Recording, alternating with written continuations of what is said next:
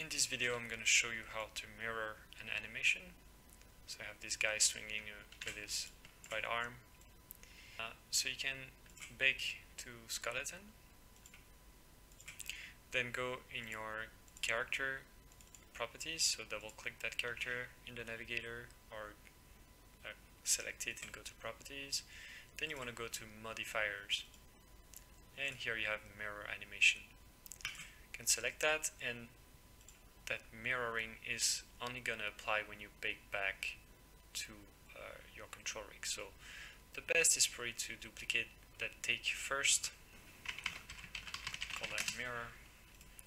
I'm going to bake to the control rig. I don't know why it does that, but it always mirrors across the X and Y plane instead of the Z and Y plane, which is pretty what you want.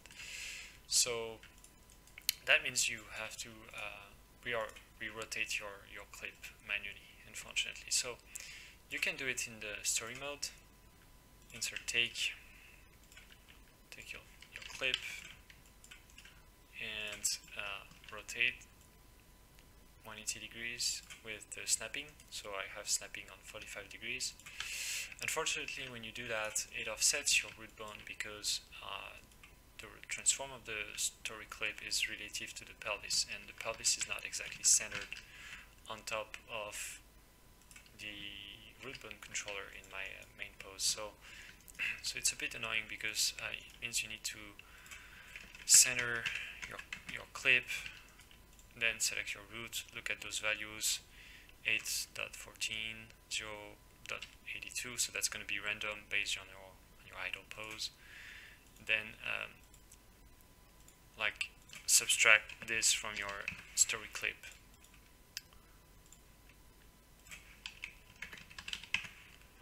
Now my root is centered. So that's not the best solution. So if I come back to the story mode, I can just take my root, select all my keys, rotate my root 180 degrees in full body, and then say move keys. So now I flip my entire clip the other way around. My root bone is now also facing the other way around, but I can do the exact same operation just in selection mode.